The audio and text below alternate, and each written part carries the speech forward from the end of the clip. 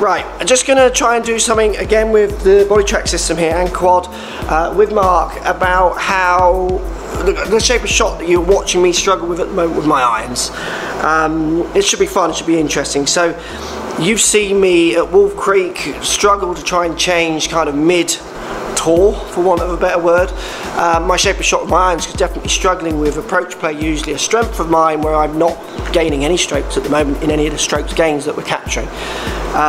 So I'm going to hit, I'm trying not to tell Mark what I'm doing because I want him just to see the traces of like kind of all neutral. So I think you know at home if you've been watching what I mean, but from one shape to another basically. Let's show you.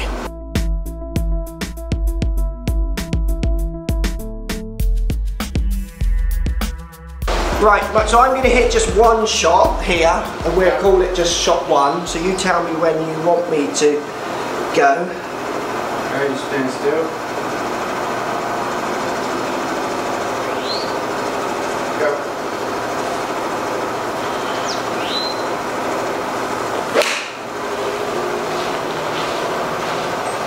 So that's shot one. Not the best example of it, but it is still my effort at it. 0 and ideally that would be 2 out to win. Yeah. So ideally that would be 2 out to win. Distance wise, so that's a 155 carry for me with my 7. I'm going to hit shot 2 now, Mark. You tell me when you're happy. Hold still.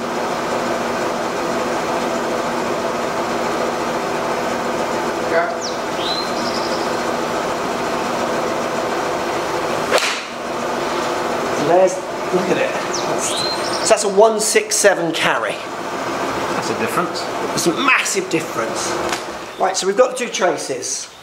And you're saying, so the second one that you've seen, there's a lot more depth of rotation, you just said. Yeah, you've got the club's now crossing the line. You can see that you've turned, you're trying to, and now you've created more turns, so that's going to get you more behind it, and you can see you're going to create more speed. Which I do. 167 on a 7 iron for me is big, because I'm pat, like think pat, right? I am like king of pat. I grew up playing golf pat, and then just putt you to death. It's like I had no friends, because like just pat, like, I'm going to beat this guy. Oh, he's holding 20 footers, isn't he? Like, that's my game, okay?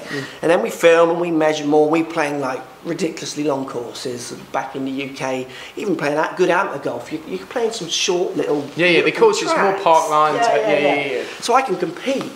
Now I'm getting to film with tour players and we play a bit with tour players and I think like I'm hitting it straight as them, but they're all 30 on me, so unless I hold 20 footers, it's a 3 and 2 loss every time. Yep. I can get to all square after 9 and pretend I'm winning, but I'm literally like a duck going like this underneath and they're like just going, in a minute I'm just going to go like that to you on a par 5 because I'll let the 7 iron into it and you've got a 3 wood. So I try and get my 7 iron going 167, which works, and that for me, I feel like I have to just get my shoulders rotating loads. So when I've measured on body systems, my shoulders can turn 70 degrees when I'm trying to hit target. Okay, And my 7 iron can go 145 to 155. Yep. So I think I want to hit it longer. I'm using strokes gained app that I can see out of distance, just helps. Distance bias is huge for scoring. Absolutely. So I start turning my shoulders up near 90. 167. Yep, 100%. And what's really interesting is my driving this week is as good as it always is. So my driver, I can do that turn and it makes no difference. I can hit target. Yeah, that makes sense. But with my iron, pull hooks, odd block, like I've gone from dart throwing, but always landing a bit short to pin eye, to being up with Dan and other people clubbing, but I'm hitting like no greens. Like I'm losing on a scratch. On my strokes gained for this trip, I think I'm losing a shot per round on approach play, where normally on a scratch handicap in my approach play I'm gaining between 2 to 4, and on a Tour Pro on Brody's app that I use, Golf Metrics app, I'm around losing 0.5 strokes gained to sometimes gaining 0.5 if I'm having it. 100%, and you get that because think about it, from a mechanical advantage the driver works well, hitting up, everything you're doing is increasing the angle of attack, the ball's on a tee, so it's easier for a good player to manage the face. You can handle that. It's not jeopardise the integrity of impact. As soon as you do that with an iron when the ball's on the ground, now you've gone from, sounds like you're a pretty neutral to, if anything, maybe a down and left guy for a putt-putt. Now you're a shallow right guy and don't hit it. You don't hit it like Jason Day. So that you can't manage that. So I used to like that hat on him. I think it looks silly on him. It looks better on me now. But that's what you know. That's why that happens. And so certain players, like, you can try and hit the ball further and you can hit up on it. Some people do great with it. Some people it destroys them. Absolutely. So, we've seen that on tour a little bit, because they search. I've been on many tour ranges. If anything, tour pros are worse searchers than the guys and girls. 100%. If you tell a tour player that they're going to get 2 yards and they got to go head first off this building with their arms behind the back, they'll do it, right? Because they're so ambitious and their tenacity, right? Yeah. So they're always going to try. So everything that you do as a golfer, we saw this with Dan, like, if you've got good face to path, you've got way more options. Yes. Yeah. So that disclaimer still applies to this video, and I totally agree. I try and put it in every one. If you haven't got control of face to path, watch any of the ones where I talk about face to path and get some control of it, then these kind of ideas apply. Yeah, 100%. As we were, ladies and gentlemen. So, for you, like, I can totally see that working. It's just a question of, well, how much, with your irons, how accurate are you? Like, can you have the swing for the driver and then go back to your iron, swing for your irons? Well, and I think that's from a playing golf, when we sort of get into like player development, you've got to have your tee ball where you've got wide open space, you can smash it, and then you've got your tee ball that when the is a little bit more in place. So it's cooler for you if it's just, hey, I go from turning my shoulders a little bit, 70 degrees, to now I feel like I've got this big 90-degree shoulder turn. It's actually probably more than that, to be honest, looking at the video I saw. Chest rotation. Chest rotation, yeah. So it's one of those things where that's going to create more distance because the club's got more linear travel. It's just simple. Yeah. So just talking back to the traces then. So my first trace, apart from my little quirky little loop that I had, was relatively linear. Yeah, pretty linear. I'd say it's pretty linear, and it's that would totally equate to your, as you called it, your pat. Yeah, pat. Not pat. As in postman pat? As in like pat. Yeah. Okay. So I'm not like hitting you. No. I'm here just constantly going like this. You're tickling. That's annoying, isn't it? Tickle. Playing on putt. So you're pat to pat. I play putt. But it's very linear. Yeah, and then if you go to the next one, which is hilarious, it really shoots out and then goes, it like does a big curve, doesn't it? So that's me basically going, because I'm thinking all about his shoulder. So this shoulder's obviously going forward, which is pushing me out that way. Yep. And then it starts to go this way, which is then pushing me back in there. 100%. And so everything we do with our feet is reflected in the club, and everything we do with our body is reflected in the ground. Like, it's like you can work the problem one way or the other. And some people do brilliantly with these cues, and some people don't. Yeah, it's a bit yes, bad, isn't it, for some? And as a coach, my job is always to try and figure out what's the best mechanism, the least invasive way for somebody to be able to change something. This is really effective for a lot of people, but for a lot of people, it's really not. And so it's, to your point, that the simpler you can make the cues, the better. But the great thing is you can see change. And what we want to do as coaches, we want to be able to see a meaningful change by doing something. And it's super easy to see and adjust. So really, for me, what we're thinking then is it's almost two swing stuff, isn't it? 100%. Yeah, you got to. It's an iron dart ball, and just accept that I'm going to hit a 6 iron instead of a 7. Yeah. Because how much am I gaining on strokes from hitting a 6 to a 7? Well, yes, you could quantify it with numbers, but if I'm gaining enough with a 6 in what I play in, why would I give those gains away to hit the 7 and then just literally give my... So my average gains, like I say, on a scratch handicapper from the few rounds I've collected on data, let's say 6 rounds I've got on my app, I'm gaining on a scratch handicap between 2 and 4 shots on approach play. Yep. So that's why, and I could see that when I used to play. I'd play in competitions, unless you played in like national events where it was much more level when it came down to those smaller nuances. I'm just going to keep it in the green. I know they're going to miss, and I'm going to win. You're just going to jab away. Yeah, absolutely. Where when I go to this, I see the 167. I like that. Get excited. That's a 7 iron, and it's a true lofted one. Everybody, this isn't a power. Can I make a club suggestion in a minute? No, I don't. We'll talk about my bag. You don't like my bag. My bag is hilarious. It's a classic. Yeah. So basically, I'm thinking, and it works for the driver. So I need to just continue trying to have that feeling with my driver and get that extra distance. Because we've seen 10 yards pickup in my driver, haven't we? Yes. So I'm a 262 carry with every club I test for all the reviews I've done over years.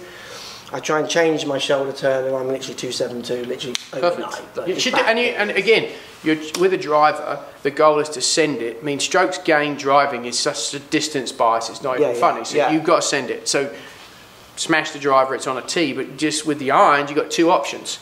Either stick with the ones you got and try and know that you're going to hit it 10 yards short with your 70 degree turn, or let's make some really cool AP2s, AP3s. But now we're talking, but let's not get confused with D-planes. So basically all that happens when I've measured, because at the end of the day, the delivered loft is all that's going to influence my 100%, And you might get... So I go and take loft off this. Yeah. I'm not actually hitting a 7-iron into that green, it's a 6-iron. So just stay there, Dan. So is this why you got all these long ones with head covers in your bag? I have a lot of head covers, because so my hybrids are my best clubs normally. So I would rather have a 23-degree hybrid into a hole than a 9-iron. And the reason I mean that is if I'm playing strokes gained against someone like Dan, the 23 hybrid from 200, I'm going to win that game because it's one of my better clubs. Even though I'm not going to hit it as close as my 9, I understand that, but I'm going to hit it closer than most people I play from that distance with that club. Where a 9-iron, he's as good as me with that, if not better. So even though we both hit it closer, I'd rather us both have... So when you talk about Ross Bridge being close, where I hit hybrid into every hole... Yeah, you're going to have a big Let's go and have a game over down that, because I feel like, not me, because I'm playing rubbish, but I can play that game. Yeah. Because we went and played there, I shot like 4 over, and we were jet lagged and everything. But, like, you know, it's a par 74, it wasn't that bad. I was hitting hybrids for fun. Yeah. So look, there's my bag.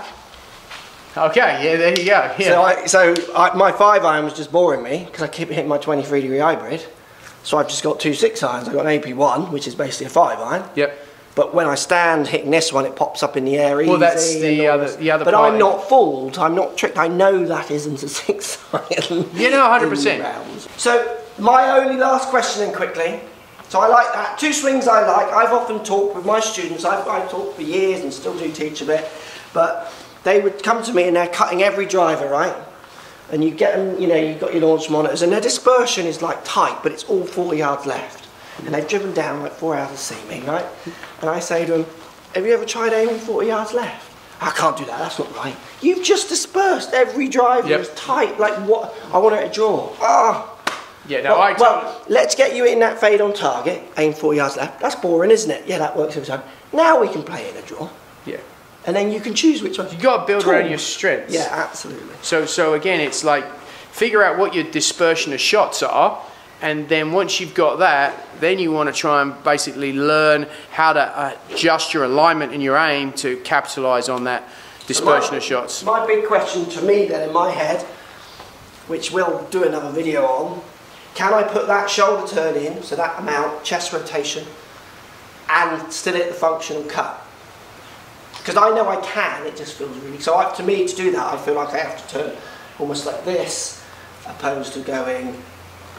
Yeah, I mean... As an exaggeration. Yeah. No, you could, I mean, for sure. The other thing is to, like, how well are you managing your ball position? So the first thing is, if you're going to pivot like that, then you probably... There's a couple of things you need to address. Like, at address, you may be way better off with a real level shoulder turn, shoulder plane at address. You don't want any tilt. You want to take in the biases that are going to give you more cut. Yeah. So that they match the dynamics of the pivot. And so it's always like, okay, I need a ball position that's way up. Ooh, that doesn't feel very good. Okay, well, you're going to pivot like this. You need to catch the ball on the back of the arc. You want to be more level. So now you're in... And you want all these, if you like, chicks that are going to shift the path to the left to match with a pivot that's the engine, which is you wanting to shift it more to the right because you've got like this. And then you can always manipulate the club in terms of where it is, whether it's laid off and where the club center of mass is. You've got some, but you still have the engine that creates the speed. You just need to make sure the alignments are pretty good for your cut. So I think you could still do it, but you might not like the fact that it's convoluted and now you've got conflicting pieces, and in your mind as a player, it's like we know as coaches you can make these changes, but it doesn't mean that you can actually do it when it comes to application. 100%. And that's the hardest part about golf. It's always, how do you get... Here's the issue. Functional, it's got to function. It has to function, it has to work. So, and that's why I'm making this video right now, because I think it's such a good teaching message. I come to this tour, come to the States, play these courses with this new idea of turn, And absolutely on my launch monitors, my distance numbers better, but I cannot play. Like, I'm hitting 5 greens in regulation, where I'm normally 12 to 16 greens in regulation. 100%. Can't so play. What's happened mid-tour is we play Pebble Beach and it was fun because it's pretty and I'm just playing like an idiot. We get to the next course and I'm having 2 swings. So I'm trying to make it functional. And if you think about the average golfer watching this video, they work all week, watch every video, going to try this, go and play, goes to crap, 4 holes in, oh, I'm just going to go back to it. So it's such an interesting teaching message, I think, for me.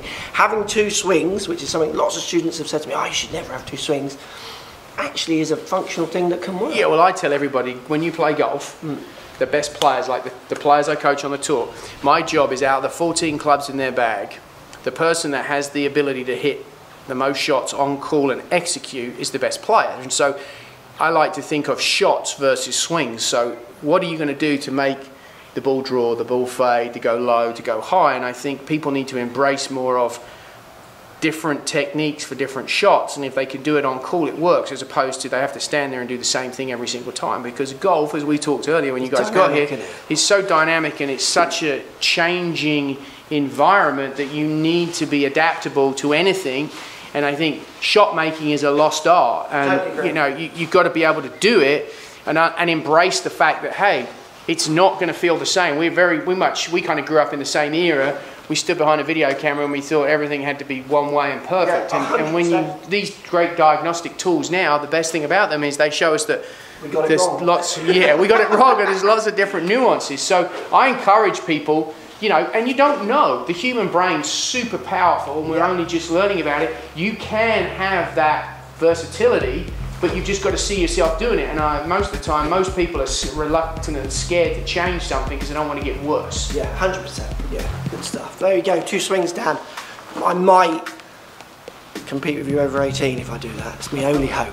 Little mid-tour lesson. Yeah, turn that off. That didn't happen. That's going to be deleted, that one.